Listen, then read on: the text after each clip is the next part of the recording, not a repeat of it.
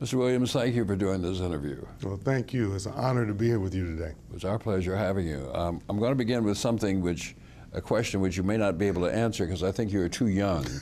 When the Brown decision occurred, did you have any family discussion or hear any people talking about it? Well, I was very young when the Brown decision was discussed, and also because I grew up in Chicago, it wasn't something that was front and center, I think, with my family for quite some time. But as I got older, and as I understood what my mother was doing to make sure that I had a quality education in Chicago, then I started reading and learning more and more about Brown, how important it was to our country. My mother was an incredible individual. She was determined that I was going to get the best education that the Chicago public school system could offer. So I went to 7 elementary schools in Chicago. 7? 7. Starting out in a Catholic school, then moving to public school.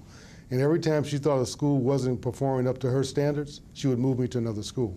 So I had to memorize a lot of different addresses and a lot of different reasons for moving around the city. That couldn't have been an easy process to move a child from school A to school B. It was difficult. Yeah. And I was always introducing myself to new classmates. I always had to prove myself on the playground. Mm-hmm. And I was pretty skinny in those days, so it was always a tough uphill battle.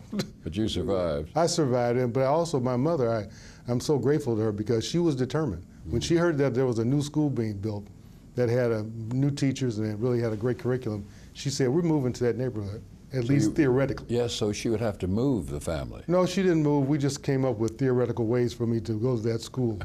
How did you work that out? Because it had to be address-based. It was address-based. So we would find someone that we knew in the neighborhood, and then that would become my address. I would just go and leave. So you had to remember, I don't live here, I now live here? That's right. Boy. It was something between my mother and I. That was our compact.